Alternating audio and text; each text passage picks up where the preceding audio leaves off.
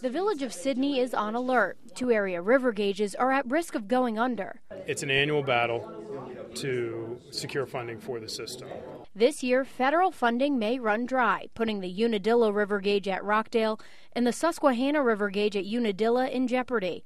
The U.S. Geological Survey operates and maintains them. The gauges are key in predicting when floods may occur, and it costs about $15,000 a year to run one. If we don't find the funding during this meeting on June 10th, that doesn't mean that we'll stop looking for it. Sidney High School students are offering to help. The school already monitors the Susquehanna with 7 weather centers. It runs this river gauge in the village, which allows them to keep watch on river levels. If the USGS shuts down a gauge, we would likely start up our own gauge in the vicinity of where those are. Townsend says it would seek additional funding from State Farm Insurance, which supported the school's project with 2 grants. Monday, the school brainstormed with the Susquehanna River Basin Commission, USGS, and community members to look at options in keeping the gauges afloat.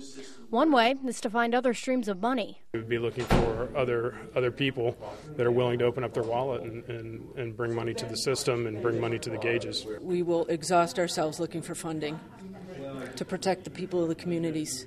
But if funds come up short, the gauges could be shut down in September. In Sidney, Caitlin Uklo, WBNG TV, Action News.